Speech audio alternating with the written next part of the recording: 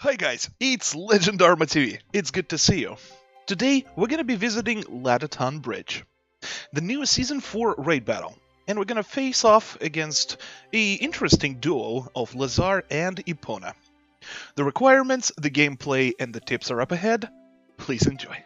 And as always, we're gonna start with the requirements. The requirements for Lazar Bridge is as follows. The attack cap is 42,300. It's a lot. You probably will need Militian Weapon to be able to cap this battle. If we look into the stats, the boss level 105, obviously, the critical resistance that you will need is 211 to critical resist cap Epona. You will need 222 critical to crit cap her, and the amount of counter force that you will need to do 100% damage to the boss is 175. If we look into the quick battle, however, it's a little bit different. See, with the recent update, which was almost a week ago, they removed such stats as power and technique. Before, if you watched any of my boss guides, you would see in the requirements there will be a power requirement and technique requirement, the minimum amounts, to join the battle. Now they have basically disassembled them. You need all of them separately. You need attack or magic attack, you need critical, you need balance, and you need certain amount of defense. So for Epona to be able to join the quick battle, you need at least 38,300 attack, 20,300 defense, 193 critical, and 78 balance. Also, the amount of counter force, the minimum amount of counter force that you can join Lazar Bridge is 150.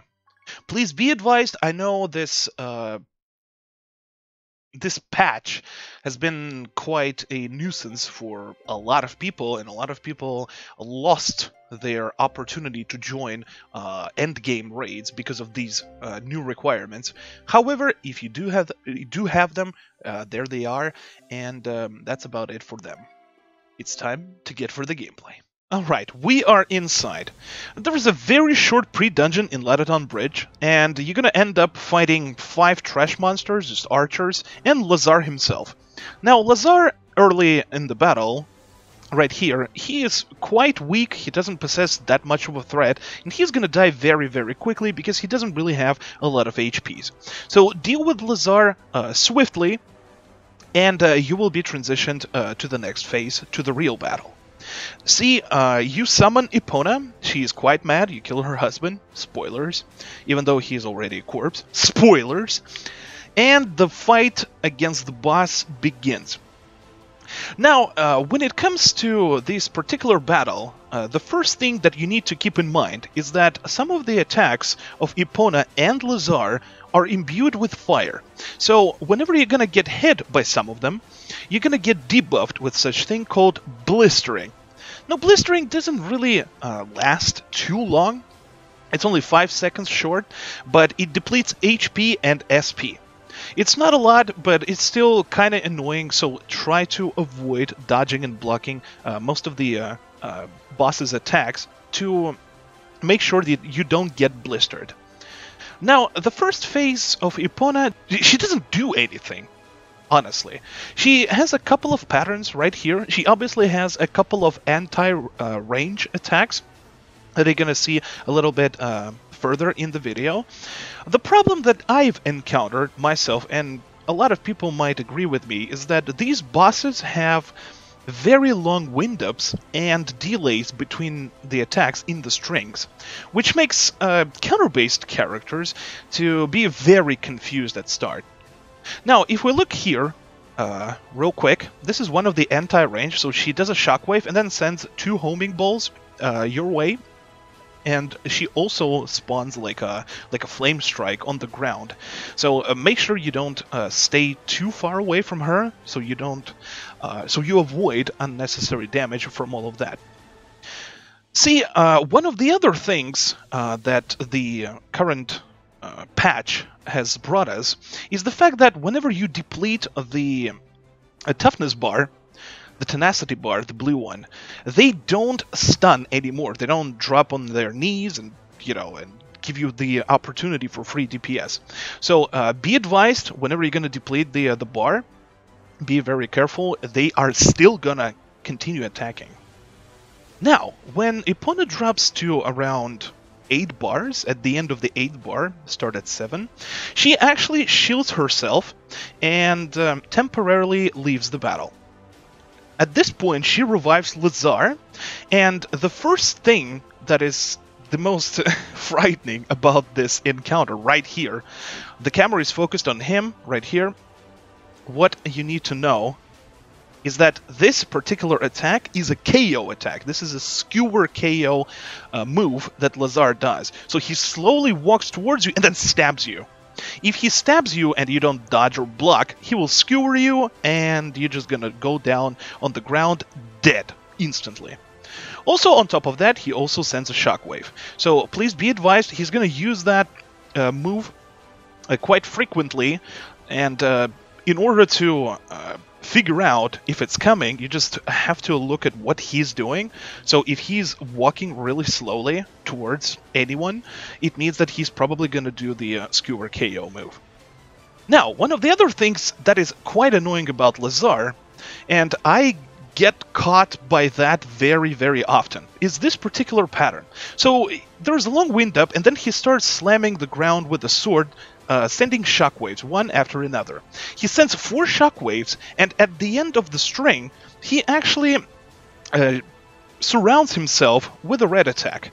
Right over here, the Red Vortex. Now, this is unblockable, you can deal with that, so whenever the 4th shockwave leaves on the ground, make sure you take some distance from Lazar so you avoid unnecessary damage from that. It hurts. It hurts a lot, trust me. I got caught by that a lot. Now, Epona doesn't become completely useless.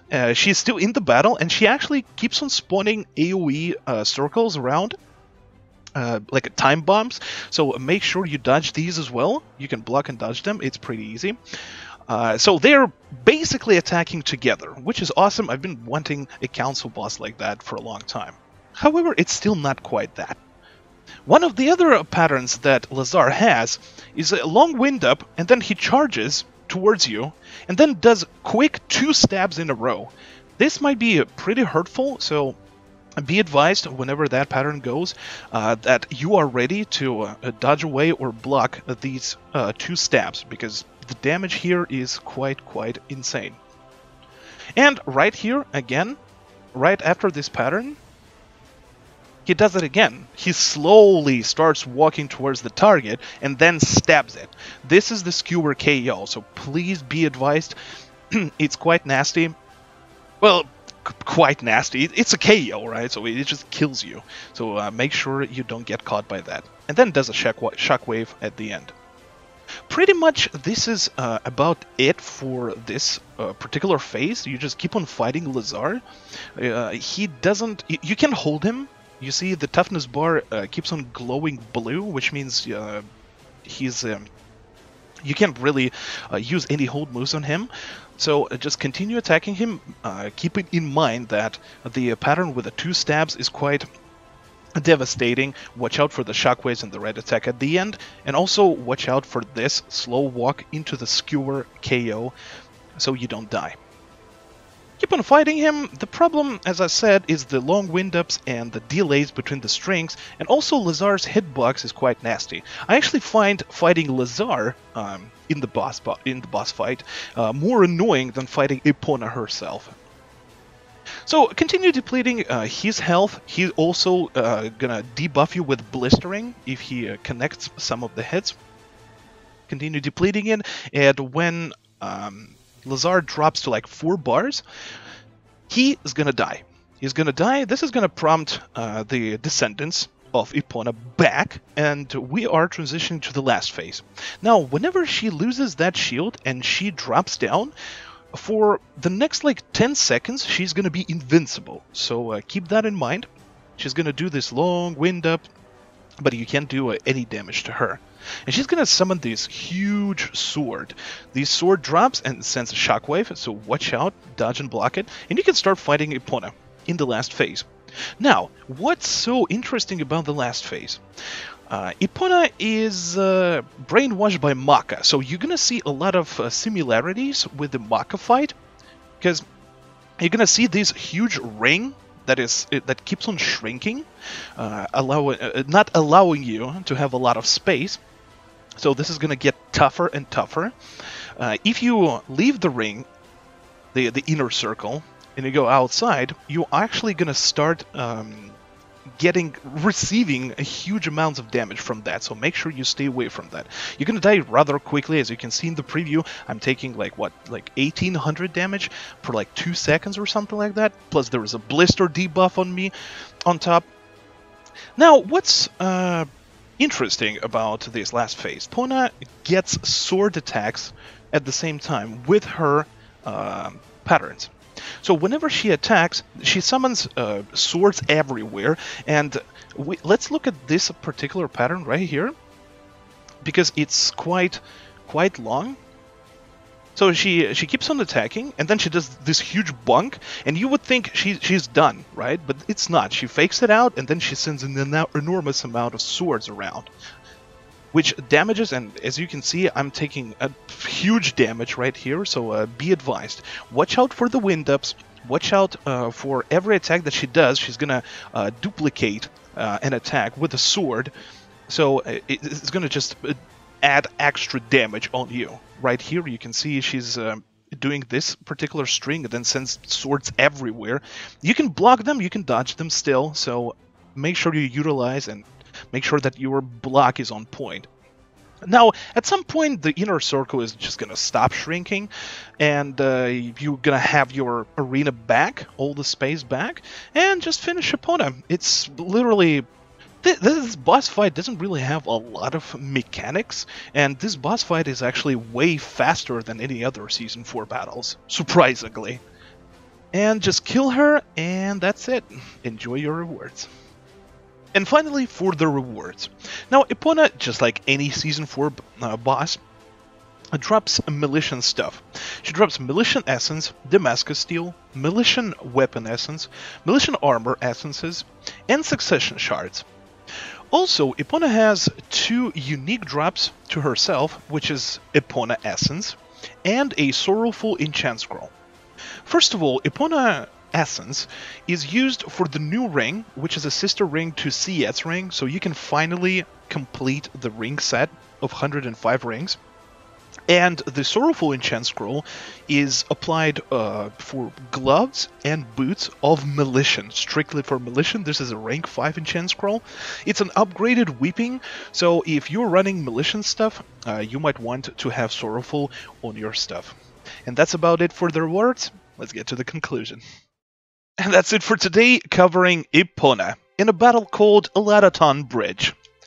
As you can see, this battle is not too hard, and I really wish you guys are gonna get some really awesome drops from her.